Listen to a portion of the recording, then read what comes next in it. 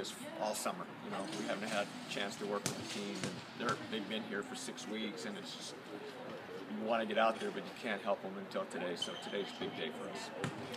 The theme throughout you being here for these 4 years has been you've been able to reload. You know, a bunch of great players leave and new ones fill in their shoes. Who should we look out for this year to take the shoes that great senior class left last year? Well, we've got some really good freshmen here and a good transfer in Olivia McGill, but I think Olivia will be no problem stepping right in because she started for Arizona for 2 years. But you know, I really like Khaled Greeley's skill set. She can do it all. I mean, she's 6'3", moves well. Kendra Kelch is going to be a really good setter in time, so I really like those two. And then, you know, Megan Huff's athletic. We've got athletic people. It's just a matter of how fast they come around and learn the system, and you know, they've got to be fundamentally strong. That's what we're going to work on for a good part of first week. Production that Mita and Emily leave, that can't really be filled by one person in each position, right? Yeah, you can't really replace Hartong, but you know, we replaced Kanani Danielson, and we were pretty good. So it's not the same type of player, but we got to get some production in another way out of somebody else, and maybe it's Nikki Taylor. And I forgot to mention Savannah Kahakai. We brought her, and we think highly of her back row skills. So we think in time again she'll be a great libero for us. With Kanani and then Emily, do you feel like to reach this team's ultimate goals, which are very lofty, you need that kind of All-American candidate to step up and lead the team? Every good team has a go-to player, and you know, Emily last year was ours, and a few years before that was Kanani Danielson. And you know, you need that go-to person when it's tight. You know, you're going to set your best player, and so we've got to establish that for sure. Who do we find early on, would you say, is the go-to player? Well, you know, Nikki Taylor showed signs last year of being that person as a freshman.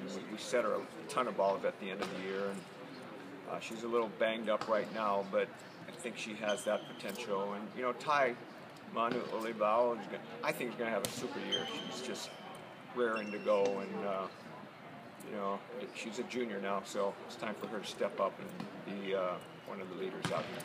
Can we talk a little bit more about Olivia's skill set? What does she bring to this team?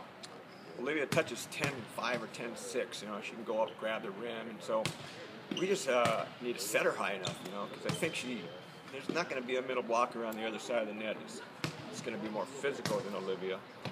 So we're trying to set her a lot of balls, and it's very high over the net. So that's something, you know, that is, you can't teach that kind of thing. So she has physicality that we like, and I think the fans will really like her play.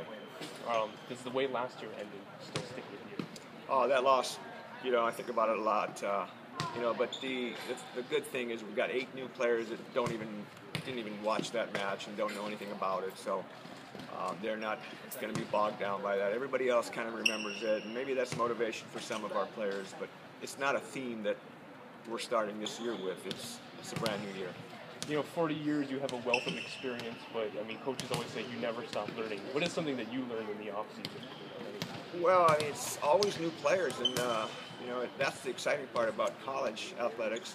The turnovers, like every year you get new players in, and so that's exciting to me, is to work with these young players, and they come in and they're ready to go. They just want to learn, and, you know, we've got really good kind of kids that want to be good and they want to learn. So that's exciting for me. Was working with, you know, young players like that, was that, you know, the biggest thing behind the decision to come back? Yeah, I mean, I'm not sure what the biggest decision, you know, was. I mean, we've got a good nucleus. I still feel good. That's the main thing. That I'm healthy. I still have a love for the game, so it's still exciting to me. What are your expectations for this? I have no expectations other than, you know, we want to compete for that conference title again and get to the NCAAs.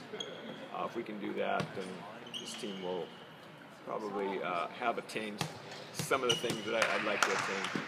Oh, having no expectations, is that something that you kind of, I mean, you learned over the years that it's better to not have, you know? Well, some years it's different because you've got seniors and juniors that are really, really good, and they've come a long way, and that you know your team's going to be good. With this team, you've got a few question marks, so you can't think national championship on the first day of practice. We might eventually get to where we can think about it, but just not the case right now. You're a guy that's not big on talking about himself, or even doing brand interviews in front of a lot of people. So, what were your thoughts about that logo that the school released about you and your 40th season? Yeah, I haven't purchased one yet, but I know my family would like to have one. I don't know why, but no, it's Cindy Lewis said I looked like the guy on the. No, let's forget that. what's the guy, the rolling papers? Zigzag. Oh, Hey, you look like a zigzag man. it's also as big as life size. Oh, my head's bigger on the t-shirt? So there's not a big plaque at the Shoji household then. Kind of ironic because you're pretty humble. No, it was funny, but this summer, some of the summer camp kids had the t-shirt on, and it was rather embarrassing, actually. 40 years, it's a long time, but Coach, you still seem so young. Do you think that being around the youth of this program and the girls, do you think that helps keep you young? There's no doubt that the girls keep me young. I can listen to the music and be kind of up to date about that. I look at the way they dress, and I guess that's the style now. And the music and all that, social media that they're all up on. It's just great being around the young people. So 40 years, day one never gets old. Oh, it doesn't get old. This is really exciting to me. Cool, perfect. Okay, Thanks a lot, guys. Coach.